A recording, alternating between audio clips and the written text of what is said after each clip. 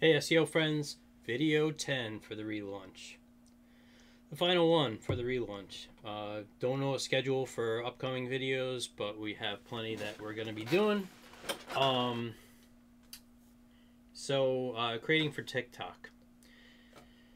Yeah, I've been doing some TikTok stuff lately, and I came up with a worthwhile process for making quick and simple TikTok videos.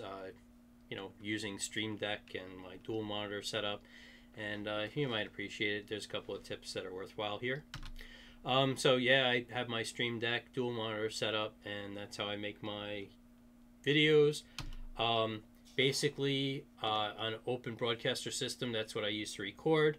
I have a separate profile for TikTok. I have a separate scene for TikTok.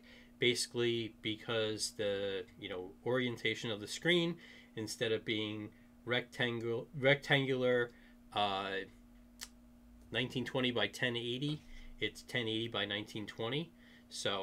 And then I need to change the orientation of the screen recording, and then I also redefine the hotkeys for slideshow. So OBS has a built-in slideshow, and it uses. I already had these buttons configured to record and pause, but I added for the slideshows back and forward for the slides, and those are hotkeys that you define inside of OBS, and I define them as keys on my Stream Deck so that I don't have to navigate out of them, and I can quickly and easily fire up a bunch of quick videos. I just did 5 the other day, quick and simple. So pretty important to know for backgrounds on TikTok. They're 1080 by 1920, and the best way to find a bunch of worthwhile ones for Photoshop is to search mobile backgrounds, because a lot of mobile phones are 1080 by 1920. So if you search mobile backgrounds and you add your keyword money, whatever, you're going to find something like that. I dropped the opacity and of the background so that you can see the foreground better, and then I save the files in numeric order. 1A, 1B, 1C, 1D, 1E .jpeg, and I this 1A, 1B, 1C, 1D, 1E would be blank, whatever, and leave room at the bottom. I add these little boxes with text. I add them as I'm speaking over them, and the reason why you put them like this is it's easier to add them in the slideshow, and they automatically show up in order because you've you've made them alphabetical to begin with. So when they go into OBS to do your slideshow, quick and simple. That's how I do it.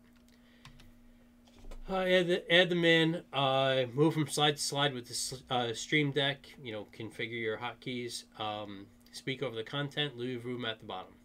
Now, the last thing that I'm going to mention about TikTok is a tip that I got from James Jernigan. By the way, his course on TikTok is excellent. If you have any interest in doing TikTok, grab his course. You're going to find some worthwhile tips. This is a good one that he mentioned, and I felt it necessary to mention here, is the Teammate app.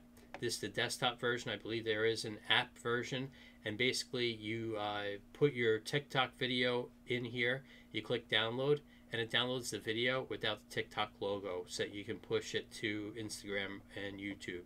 So you can repurpose content pretty simply. Teammate app. Like I said, I believe there's an app version. There's definitely this desktop version, and quick and simple, pulls the video and pulls it without the TikTok logo, which is pretty cool. So that is my creation process. Pretty simple, straightforward, fast. You can crank out a lot of videos that way. You grab 5 backgrounds, you start throwing those little tabs on them, you speak over them, record them, upload them, tag them, good to go.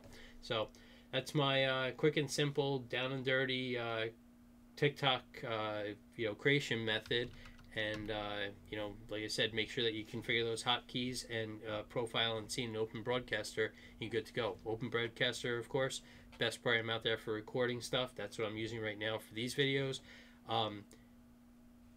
It's free. I mean, you can't beat that, and it's super strong. You can do anything you want. So, good luck. Let me know how you make out. And definitely check into James Jernigan's course. Worthwhile. I learned a lot from it. So good luck. Take care. Thanks.